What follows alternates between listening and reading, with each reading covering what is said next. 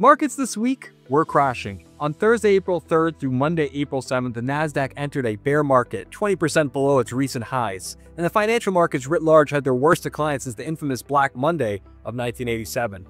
Then, on Wednesday, April 9th, the financial markets came roaring back with the second largest single daily gain on the Nasdaq since 1971. Even after some smaller declines on Thursday, the QQQ still finished up the week nearly 50 points. My name is Jake Schneider, and I'm the founder of Atlas Analytics, where we're pioneering the use of satellite imagery to conduct macroeconomic forecasting. In short, we predict GDP ahead of government releases using data from outer space.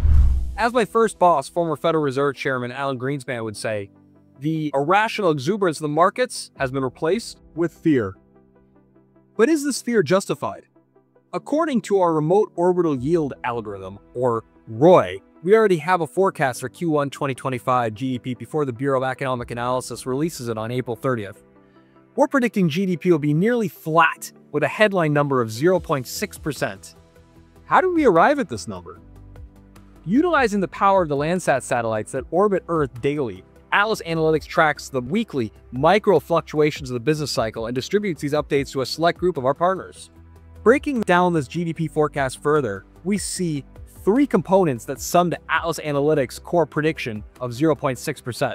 First, core GDP is the key statistic that Atlas Analytics tracks. Core GDP is the analog of core inflation, the Fed's key metric for evaluating price increases by subtracting out volatile food and energy costs.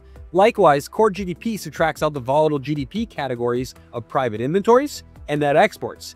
At last weekly reading, we tracked core GDP at 3.45%, showing that domestic consumer still rather strong. Second is net exports. This is the difference between exports and imports. This is tracked using a regression model and is at negative 3.17% for Q1. Third is private inventories. This is the increase or drawdown by private firms of their inventory stock. Again, we track this using regression and estimate this at 0.3%.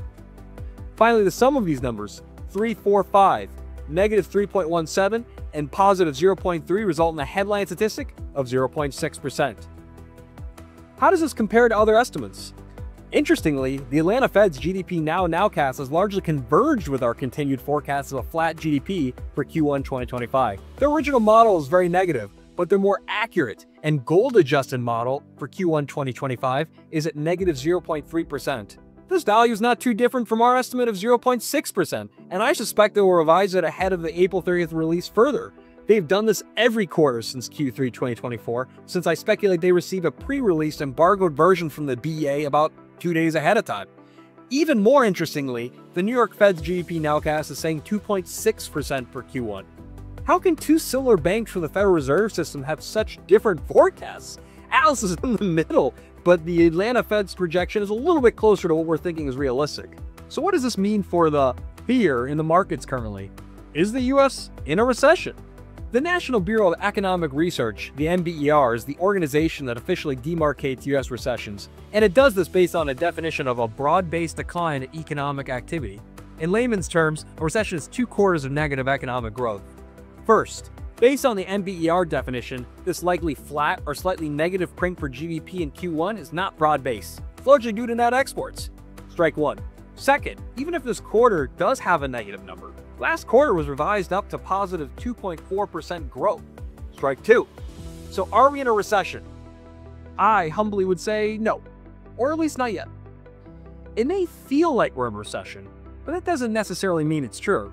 At Atlas Analytics, we're utilizing real-time satellite imagery to keep an eye on the economy, and we'll keep you updated as the Trump tariffs and the resulting pain and gain to the economic financial markets play out.